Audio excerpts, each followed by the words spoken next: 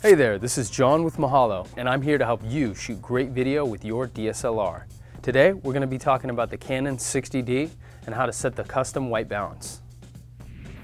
Unlike the human eye, the Canon 60D views white dependent on the color temperature of your light source. What this means is the actual color of whites in your images and movies will change depending on what your light source is. For example, outdoors and sunlight has a cooler color temperature than indoor light.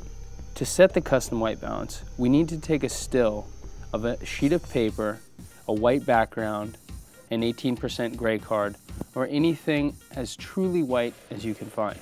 We can push the quick menu button here to bring up our autofocus and metering points. You need to ensure that your sheet of paper or white background falls within this center point, filling that entire area.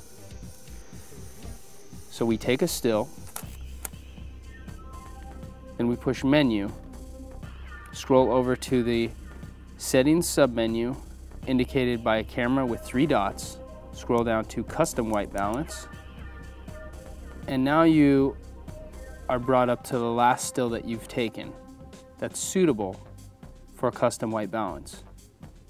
To set this, push the set button.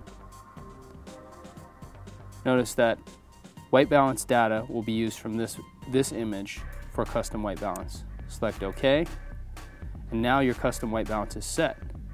But you need to make sure to take it off the default auto white balance setting and select the custom setting by scrolling over to the custom icon and pushing OK.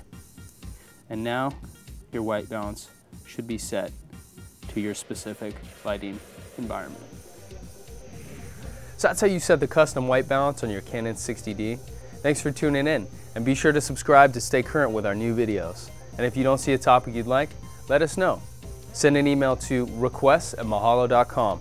We'll be sure to make one just for you. So get out there and start shooting, and we'll see you next time.